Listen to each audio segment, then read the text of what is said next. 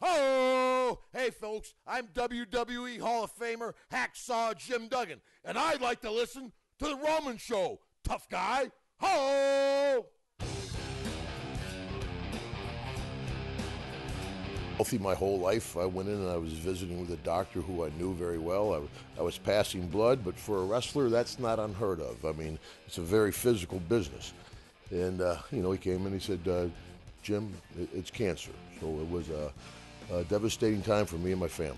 But with the grace of God and early detection, saved my life. I lost a kidney. I had kidney cancer. I lost a kidney, but like I said, with the early detection, I didn't have to go through chemotherapy or radiation treatment. And I was back. Not only did I survive, because that was my main concern. I didn't want my daughters to grow up without a dad. I didn't care about coming back to wrestling at all, but not only did I survive it, but I was able to come back to the profession I love. And tell me, what can people expect? What can they learn from you? Well, hopefully they learn how to have a good time. I try to share a lot of funny stories, things that happen to me that are funny or sometimes I'm not real proud of, but that's part of life. But also I think persistence.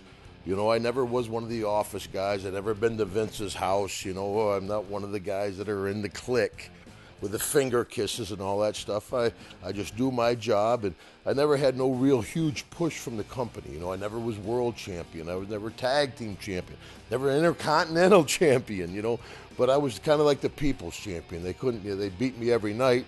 I'd get up, I'd look around, the whole place would be going, ho, and I'd be going, USA, and the place would be rocking, I think the folks see it comes from my heart.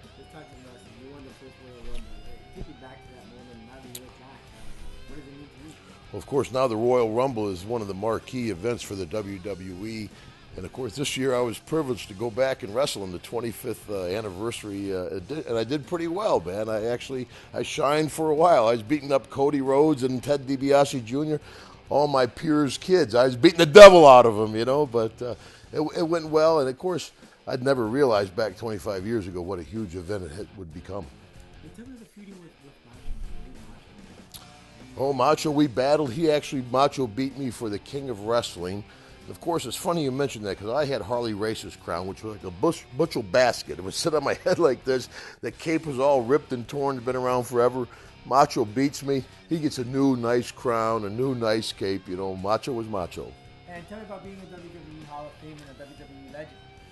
Well, that's great. Like I said, I was not really an office guy. And, of course, like in any profession, there's a lot of politics in professional wrestling. So when I get the call and say, hey, we're going to put you in the Hall of Fame, again, like I did with the book, it's Duggan. They're like, yeah, we're going to put you in. So it was a great thrill. My family was able to come down. My wife changed my life. I used to be a real wild, crazy guy. I grew up straight, and then I went to the far deep end of the pool, and my wife kind of pulled me back. So it's been a good run. Lastly, what did you think about WrestleMania last night? Oh, WrestleMania was great. What an event, not just the matches, but of course the matches with John Cena and The Rock, Undertaker, and Triple H with Shawn Michaels as a special referee. Great matches, but just the pageantry of the WWE coming to Miami. I mean, almost 80,000 people at the arena, a whole week long of fan fest, Hall of Fame ceremony at the American Airlines Arena, which was sold out. The NFL, they get 7,000 people on a lawn for free. We had 15,000 paid to come see our Hall of Fame. Wrestling fans are great wrestling fans. And, of course, tonight, Monday Night Raw. Great week of WWE.